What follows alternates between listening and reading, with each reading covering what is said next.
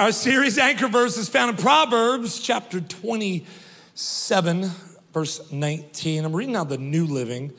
I love this verse. It says, as a face is reflected in water, so the heart reflects the real person. See, God can't bless, heal, fix, restore who you pretend to be. He needs you to lay down your guard, take off the facade. I don't know how I got caught up on this reel the other day. I send my algorithm, and Jackie's algorithm is so funny. Like, it's the reels we send each other. But there was a girl, and she completely transformed, didn't look anything like herself. She did the makeup. She did like, and sprayed on freckles. I know some of y'all do that, but now it's raining, and you're like, oh no. What am I gonna do? But I love this verse, as the face is reflected in water, so the heart reflects the real person. I want to parallel and add another verse to that up top. Proverbs 4, verse 23. If you're a student of the Bible, you know this verse. Guard your heart when you feel like it. Guard your heart when you're in a low place. Guard your heart when that smooth dude comes along and tries to sweep you off your feet, but he's not your Boaz, he's the wrong one. Guard your heart when that coworker that seems a little too flirtatious. No, what does it say? Guard your heart above all else. Why? It determines the course of your life. I was talking to my son Brecken about it yesterday. We went to Finley's volleyball game, and I was talking to him, and we were talking about relationships, and he's 15 now, and he's got a little bit of a mustache, and he's smooth. He looks like Malibu Ken. I've never been that handsome. I'm like, man, it's unbelievable. Like, this is shocking. Like, I'm glad you got mama's jeans. And so I was talking about relationships and not getting all caught up when you're young, because I said, man, you can avoid unnecessary heartbreak. You can avoid girls that never should have gotten your attention. You don't have to allow yourself to go there. And I was talking to him about a girl that was she's part of Finley's team. And she was not having her best game yesterday in volleyball. And somebody turned around to us and they're like, she's not having her best game because her boyfriend showed up and he's distracting her. And I'm like, who is he? I was like, that Justin Timberlake looking kid? Like, break up with that kid, girl, get your head in the game. Like, guard your heart above all else, for it determines the course of your life. What you look at, what you listen to, what you allow yourself to gravitate towards. Come on, somebody say, guard your heart. That's not even my message. I just felt good about that. So this week, as we enter into our reflection mini-series, we're gonna talk about how we are called to reflect the heart, will, and presence of God to our city, our nation, the world, and those that are desperate and needing something different. And we're gonna dive into the Bible throughout the next 2 weeks, and specifically around the way that God wants us to live and through the Word of God. And we see that God has intention, and He has an assignment, and He has a call for every single one of us to reflect more of Him and less of us. And the truth is, the only way to look different than the way you try to look in your own strength is to submit your life to Him, to trust Him wholeheartedly. And we're gonna unpack that the next 2 weeks. Repeat this after me. Ask, participate, overflow. One more time. Ask, participate, overflow. Let's pray. God, give us ears to hear. We need it more than ever. We need a heart ready to receive. God, in your word, there's all kinds of moments where we have to ask, we have to put feet to our faith and participate, and ultimately prepare for overflow. God, give us ears to hear today as we leave here better than when we came in. If you receive that, shout amen. Amen. Again, I love what God has been doing here at Hope City. How many of y'all joined us during the 21 days of prayer and fasting? Come on, it was so good, so frustrating, and so rewarding. It's warfare and victory. It's like an awkward dance. It's amazing though. And we really felt like in the month of August, because it's the 8th month, 8 means new beginnings. It's a great way to set us up to finish this year strong. How many of y'all feel like throughout 21 days of prayer, God downloaded some things to you? You walked away with some tangible moments. How many of y'all feel like you're reflecting Jesus more? So I love when a church, specifically our church, Hope City, when I say our church, I mean I mean our church. Say our church. That's all of us. All of us, the body of Christ, when we unify together and we pray and we choose to be intentional to grow in different areas of our lives and we choose to grow in the things of God, you know what we end up becoming? We end up becoming a powerful church. And a powerful church is a dangerous church to the enemy's camp. A powerful church can take territory and doors of favor open and get into regions and areas where people were broken and some would even deem them as hopeless or throwaways. Our church is doing some real incredible things in some really broken parts of our city because we believe that as we unify together, like the church of Acts, we become a powerful church. And when we pray together, this is a weapon that we have in our arsenal that changes things. Prayer is a powerful weapon and resource in our lives. And this is my prayer.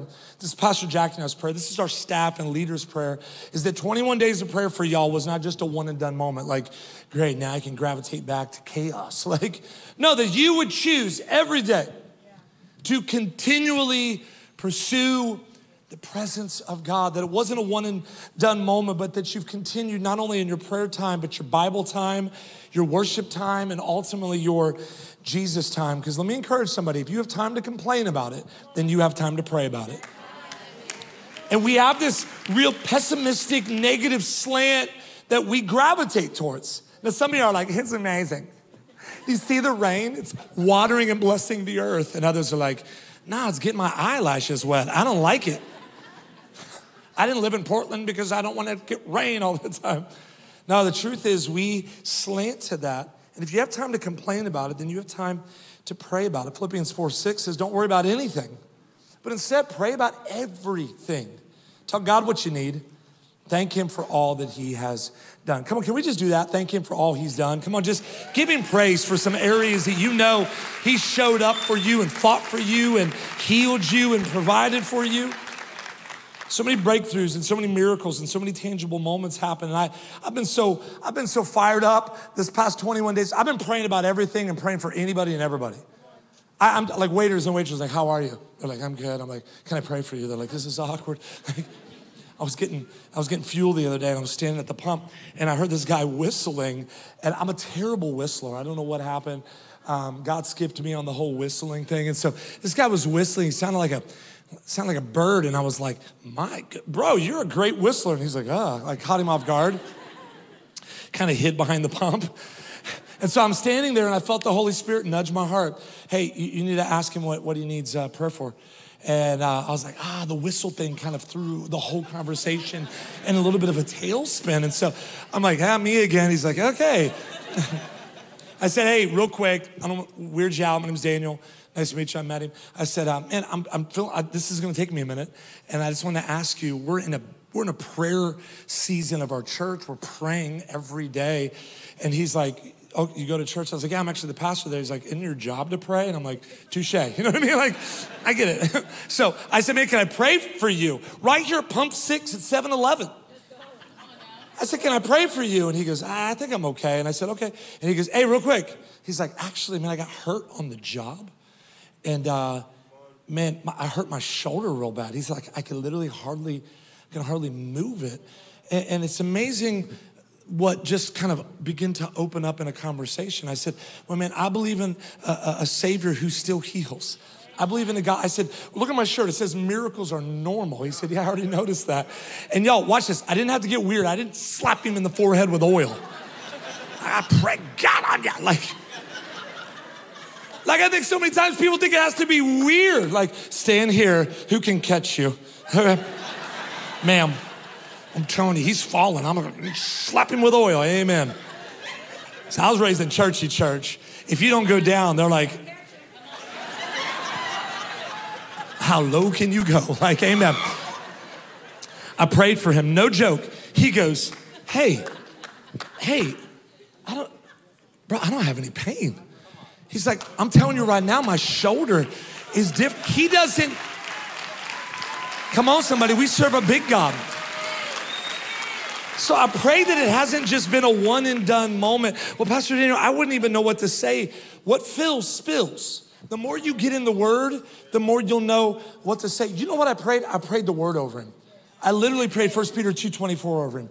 By your stripes, God, he is healed. Right here at Pump 6 at 7-Eleven, you can heal my friend Brett right now. And I believe it, he believes it, and even if he doesn't believe it, I got faith to believe it. So we're gonna believe it. And he was totally set free. Because surrender, y'all, isn't a one-time event, it's a daily choice. Jeremiah 29:13 says, you will seek me and find me when you seek me with all of your heart. All of your heart. It's a daily relationship with God. So we've experienced so many incredible things, but how many of y'all are believing to finish this year strong? Come on, bolder, braver, full of faith, audacious faith. I know with the economy and political tensions and all the things that we can see in the future, we also serve a big God who's also our provider, our protector, our deliverer, our healer, our restorer. You can praise better than that. He loves you. So when you walk in relationship with him, there should be a different kind of confidence, and then you begin to reflect the presence of God in every area of your life. If you've been at Hope City for any amount of time, you know I love this verse. 1 John chapter 5, verse 14 says, this is the confidence we have when approaching God, that if we ask anything according to, this is the line, his will, he hears us. Thank God that he knows so much better than us. But Lord, she's pretty. Is it his will? The guy, he's real cool. Is it his will? But God, I want to do this business. Is it his will? And the closer you get to Jesus, you begin to pray prayers based upon his will, not my wants. Pastor Jackie and I have 4 kids. If you're new to Hope City, we have 4 kids. Brecken's 15. My beautiful Finley is here on the front row. She's 13. My sweet, sweet Daphne is 8. My little fox who makes me believe in sin nature is 5. It's 4 of them. Now, mommy and I, mommy, I said mommy and I, hey. Come on, let's dance, let's go. All right, so, this is who I am. Okay, so we know what our kids desire. We even love to hear what they want. God's entrusted us to know what they need. Because if you ask Fox, man, what he wants, he's gonna want ice cream cake. He's gonna want a popsicle for all 3 meals. Like this little buddy, and you heard a few weeks ago, mama has a sweet tooth. Like these kids are all gonna want brownies. And somebody walked up to her in between services and gave her a bag and was like, you can share with Pastor Daniel. I was like, you know she's not sharing that with anybody. She's gonna hide it and act like it was just stolen or something, she's gonna eat it. Anyways, so we know our kids desire some things. They really want some things, but we know based upon God entrusting us to steward their little lives as their parents, so they grow with strong immune systems and strong bones and good teeth. Like we are watching and listening, but we're also providing what they need. Because if God gave us everything we just want, my 8-year-old could walk up to me and be like, toss me the keys. I want to drive your truck. I'm like, well, I guess. No, it sounds crazy. Why? Because she can't handle that sort of responsibility in the season she's in. And so many times we pray these prayers like, God, you know what I want. You know what I need. And he's like, yeah, but you can't steward in the season you're in. Can your character carry it? So as a parent, we know. But I also see it the same with our relationship with God. God is the same. He loves to hear our desires. He knows what you need. Pastor Andy said it before you even say it. But he does desire to hear your wants. But the truth is, he does know what's best for us. I love how David articulates this in Psalms 116, verse 1 and 2. He said, I love the Lord because he hears my prayers and he answers them. Verse 2, he bends down and listens. That's a personal God. He leans down and listens. I will pray as long as I breathe. When my little fox man wants to say something to me, I sometimes will get down on my knee next to him and I'll come all the way down to him and say, what's up, buddy? Talk to me. Because I want him to know you're important. I hear everything you're saying. And this is the kind of relationship David described. This is why David, with all of his struggles, was also called a man after God's heart. And as we study God's nature and we begin to reflect on who he is and who he desires to be in our lives, we begin to ask for things more in line with what he makes available to us. So because we've established, now Pastor Jackie's like super healthy, so we've established like, okay, what's on the menu? Kale smoothies, no refined sugar, artificial colors, red 40, yellow number 6, and it's gluten-free. So my kids, they know more in line what to ask for because they know what's available to them, and they receive what they need. And sometimes we have the fun foods that they want, but more oftentimes they have started to ask for the right things because they've learned our hearts. Now I want to dive into a deeper theological point.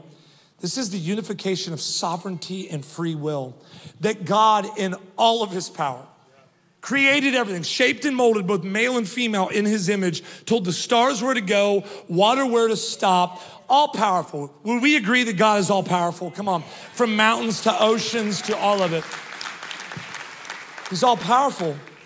But like I described and like David described better than me, he's also a personal God who knows exactly what you need. God created each and every one of us, and like a good father, he delights in the ability for us in our free will to choose specifically what he is willing to provide.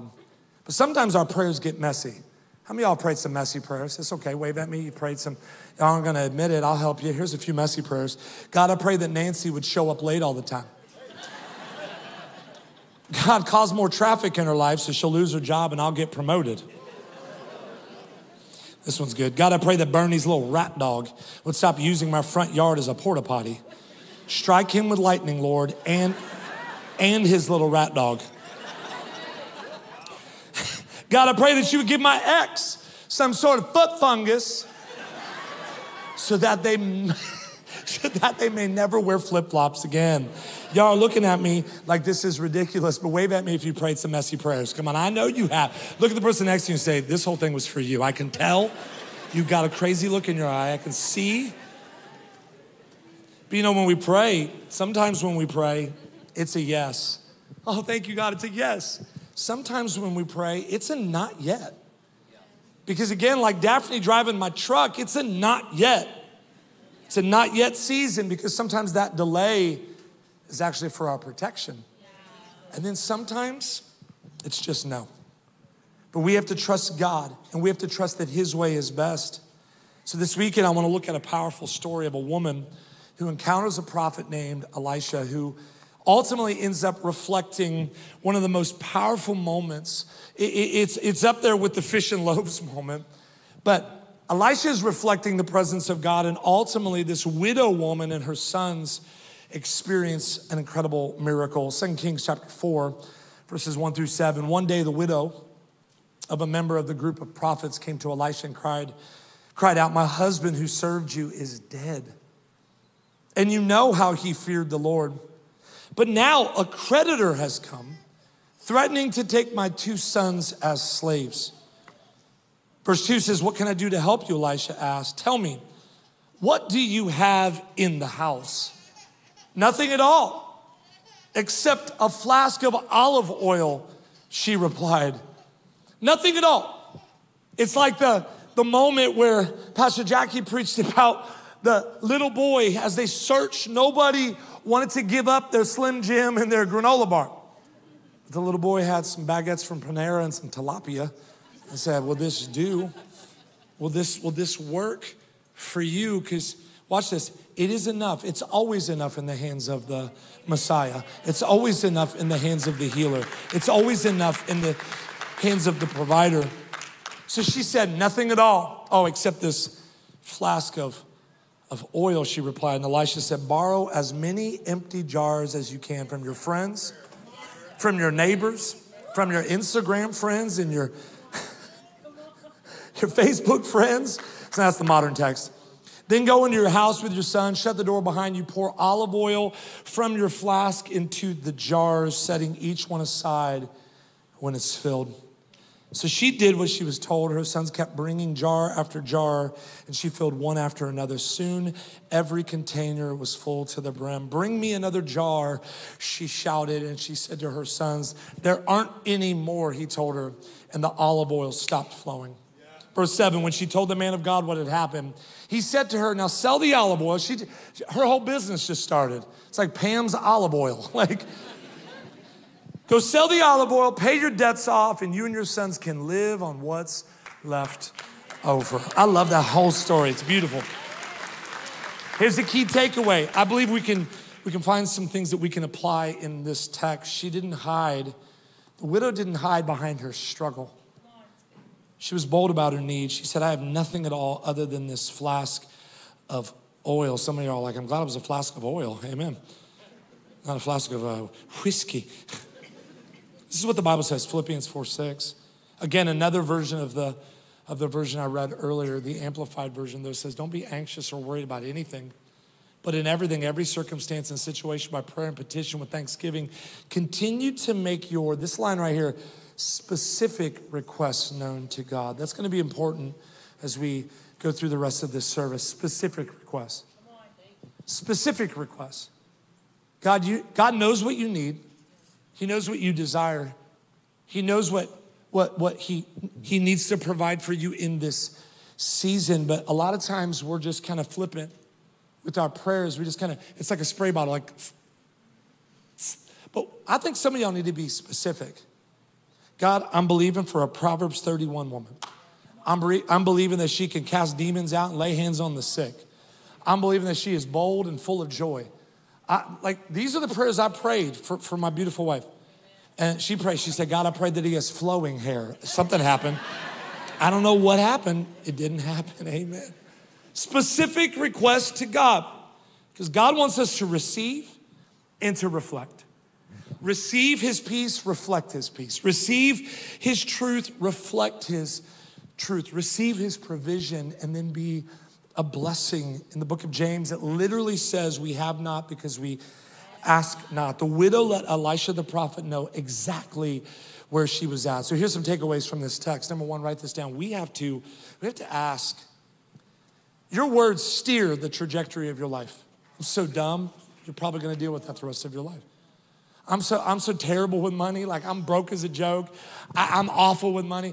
You'll probably struggle with that because that's the trajectory. It's the rudder that's steering the trajectory of your life. I'm just depressed all the time. Today's a great day to get up and get some joy. Today's a great day for God to speak into your heart. Today's a great day to ask.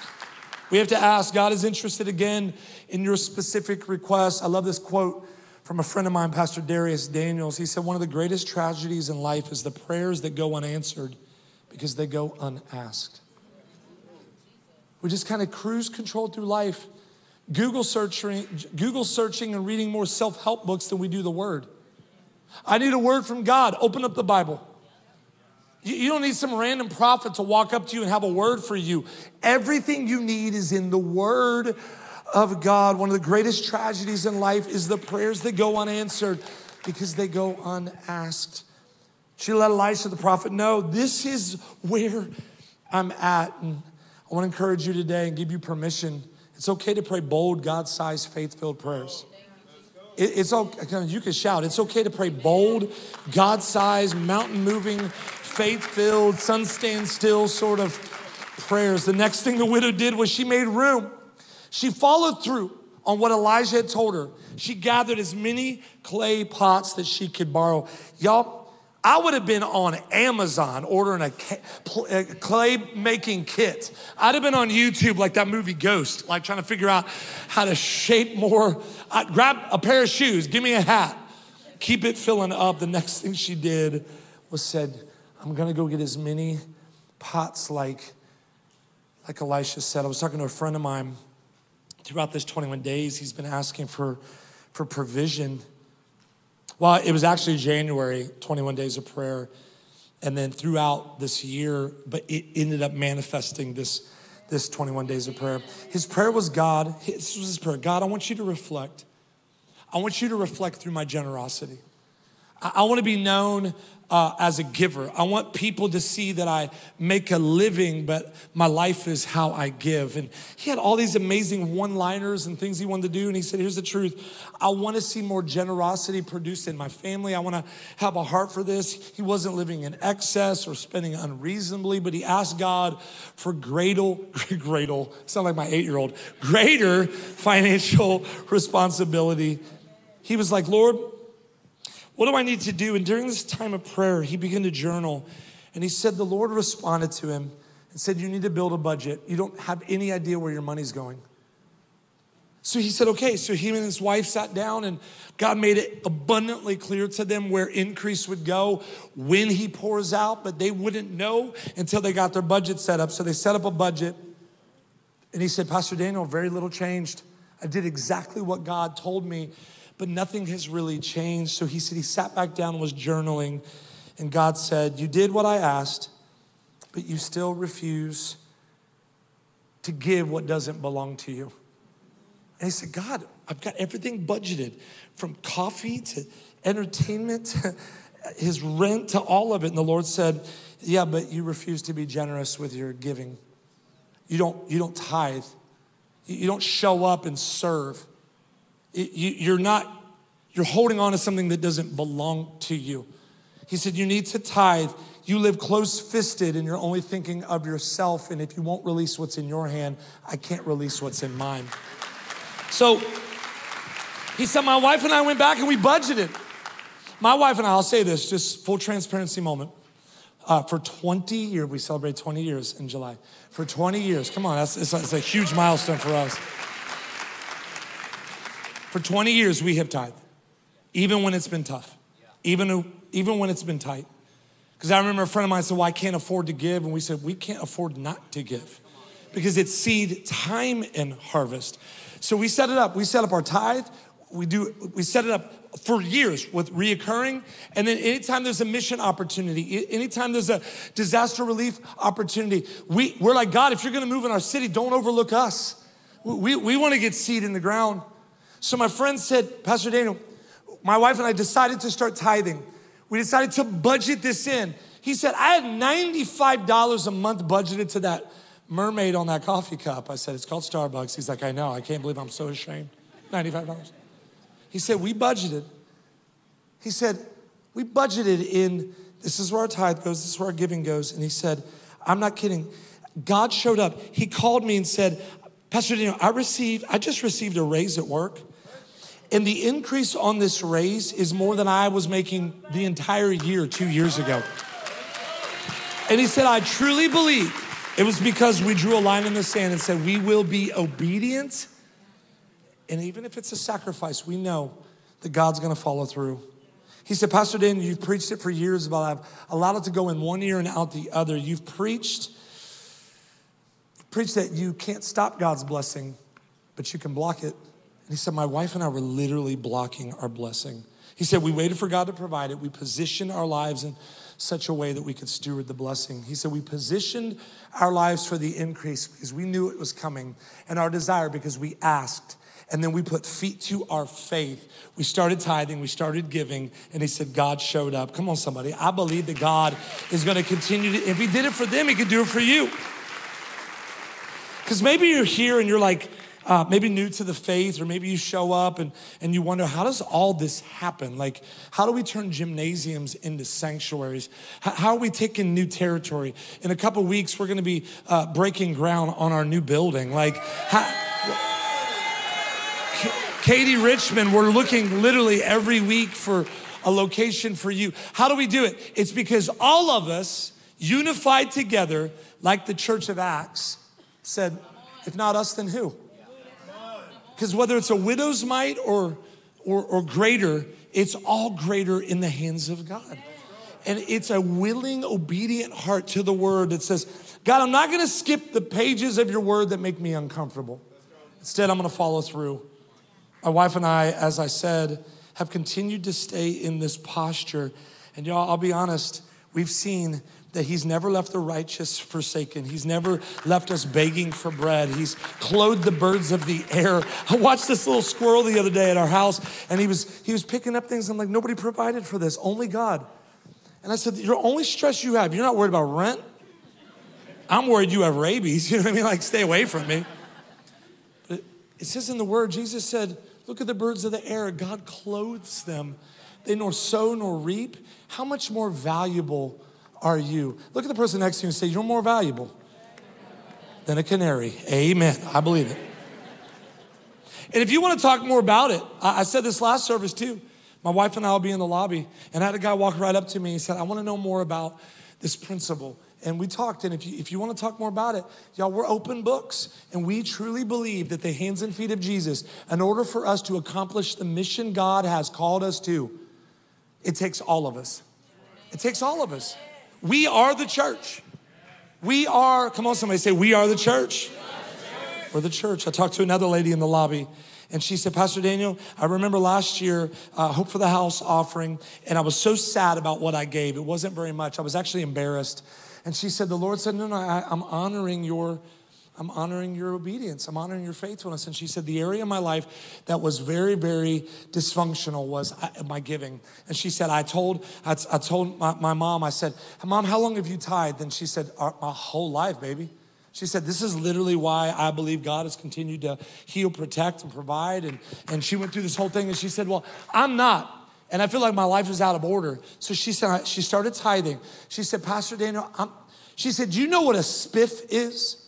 I said, my God, explain it. She said, it's like a bonus. And she said, my boss called me and said, hey, we were randomly going through and we were looking at what you have done through your day-to-day and how much of a blessing you've been to this company. And she said, Pastor Daniel, the bonus spiff they gave me was 6 months worth of payroll. I love these stories. She comes every week. And she said, I totally believe I can pinpoint it back to the day that I chose to be a tither, that I chose to give, that I chose not to assume, well, I wonder who pays for this. God, it's not me, somebody else does. No, every single one of you are in this room because somebody gave. Somebody.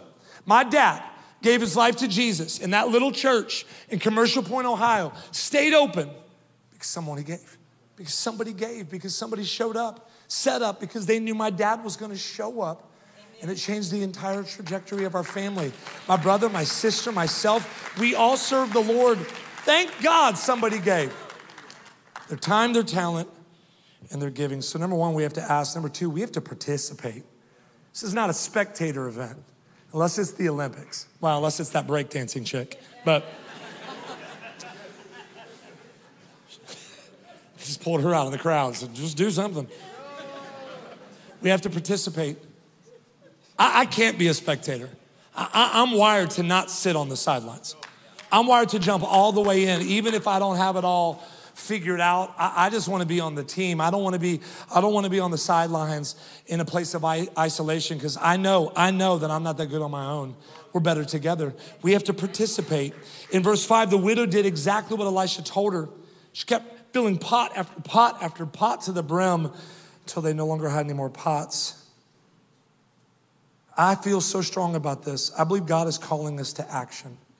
I believe as a church, we need to make room for blessing, because a lot of times we pray, but are you prepared to receive it?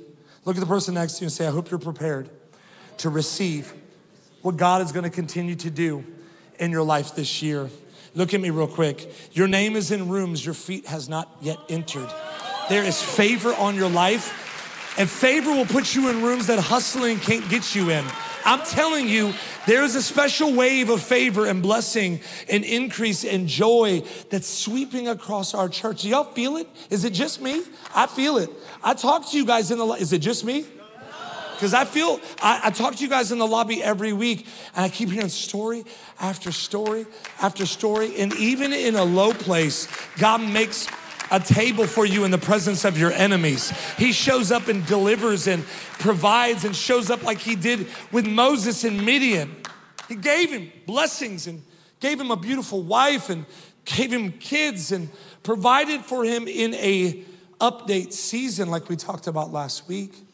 So no matter what season you're in, I'm telling you, you're not alone. God is right there with you. Favor is on your life.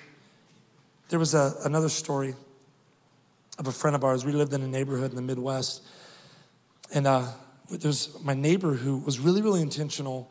And him and his wife had been asking and participating and praying and believing. And I went over to his house, and he had this garage. It was pristine. I mean, it was the cleanest, most organized garage I've ever seen. Like, I felt guilt and a little condemnation because our garage was so bad. And I said, man, this is incredible. And he had a sign that he had ordered online that said, no parking except for minivans. Wave at me if you have a minivan. Amen. It's a season. Minivans are the Skechers of vehicles. Like, they're comfortable and convenient. Nobody wears Skechers for like the look. You're like, no, they're comfortable. Look at this. You see how I walk? Skechers. He cleaned out his entire garage. It was phenomenal. And a neighbor went by and said, hey, man, your garage is phenomenal. What's the sign say? No parking except for minivan. Is your wife, is she gone? And he goes, no, we cleaned it out because we've been believing God for, and then he's like, black on black. Black minivan, black leather, all the bells and whistles. It doesn't even have to be new. I just need it to be exactly what my wife wants. And the guy's like, man, you're really specific. He said, no, we've been asking. He said, how long? I said, oh, it's been months. And he goes, but you keep this garage this clean? He said, oh yeah, because it's gonna be parked right here. It's gonna be sitting right here. It's gonna be sitting right there. Specific.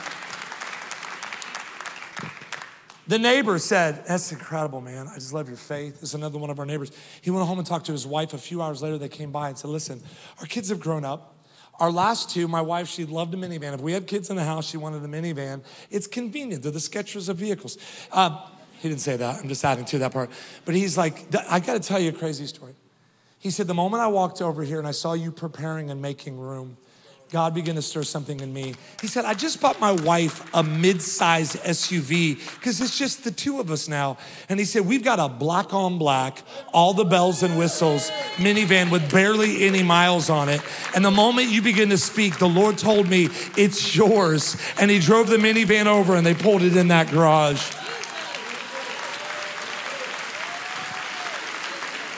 We have to ask. We have to participate. Number 3, write this down. We have to prepare for overflow. Oh, I'm prepared. We're prepared for God to pour out. God, if you want revival to break it out here.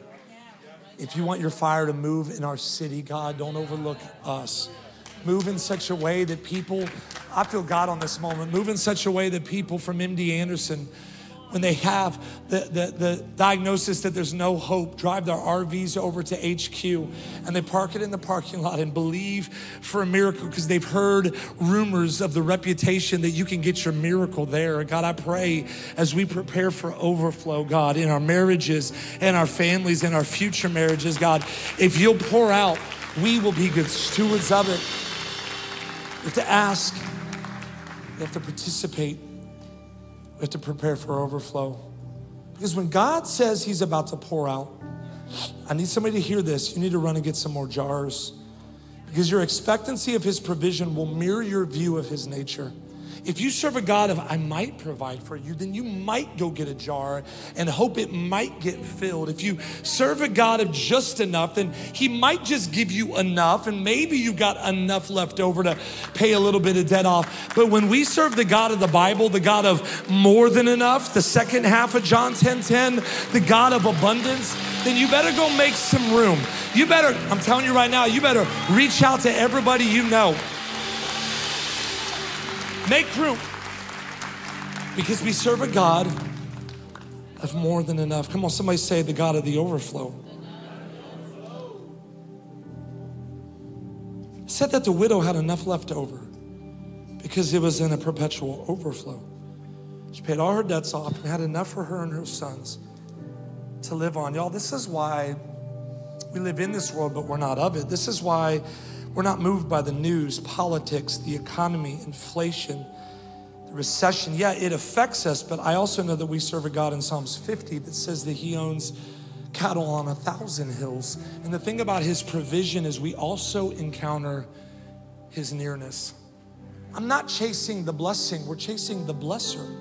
And the Spirit of God, when he's present in your life, it changes every area of your life. I was talking to another couple in the lobby that have been, they're day ones. They've been at Hope City for a long time. And I said, hey, I'm so excited for you guys. I saw your Instagram story that you got a home. And they were like, Pastor D, it's our season. Like I said, it's your season because you're no longer just in the seed time, you're in the harvest season. You've sown, there's seed in the ground. Y'all have been tithers, you've been faithful, you've served, you've showed up, you've asked, you've participated, and then you made room. And it's been a minute. I know the journey, it's been a minute. It's been a journey. You might even had to deal with some mildew and some mold, but not anymore. Look at what God has. Look at what God has done. Would you stand to your feet for just a moment? I said it a moment ago, I believe that God is calling our church. And when I say our church, I mean all of us to action. How are you managing your time, your giftings, your generosity? Because more than ever, we need to make our faith our priority. It's time to take our faith seriously. I've said this a moment ago, but if not us, then who? In the church of Acts, they would gather together, and when there was a need, they rallied. We have such a me, myself, and I bet on me sort of mentality, and we've become holy hoarders. That when God says, will you trust me with this? Will you release what's in your hands? Will you get up here and sing because God's given you a gift? If you never become a star, would you still sow that into the house? Would you serve people in the parking lot? Whew, it's rough out there. But I praise God, and people are like trying to fight. Like it's real. What's God asking you to be a part of? Will you ask? Will you participate? Will you steward the overflow? Do me a favor, reach back real quick before it cools off and touch the seat you just stood up from. My friend Bishop Walker, I love this illustration. Touch that seat. Do you feel that warmth? That warmth is a vessel. Shaped and molded in the image of God. But look at me. None of us were designed and created to just be seat warmers. None of us were designed to just sit and leave. We're called with an anointing. We've been appointed by God. There's something that he is unlocking in our lives. And if we're just seat warmers, then we're just spectators. But when you get up and recognize who you are in Christ, you start asking with more confidence according to his will. You start jumping in and participating. You start preparing for overflow. I've said this before, but don't get comfortable. I think some of the old ideology and religious thinking is, nah, this is my seat. I sharpened my name on it. Would you give up your seat for somebody broken? Would you give up your seat for someone who needs restoration? Would you give up your seat for someone who needs a miracle? You have to ask. We're called to participate. Prepare for overflow. Would you lift your hands? God, I pray today that you would speak to the hearts of your people. I love this story.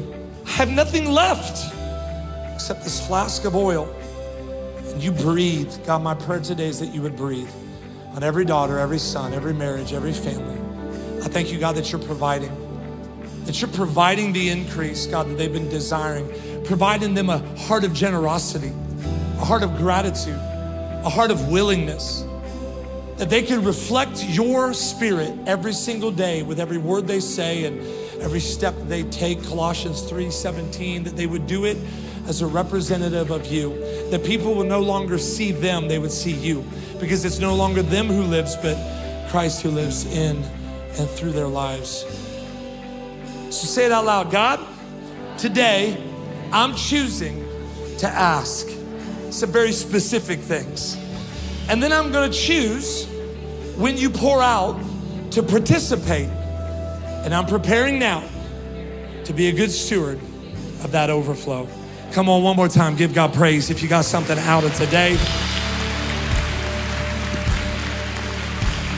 Upon this rock, you build your church, and the gates of hell will not prevail. When we bind and loose, when we bind and loose, we proclaim your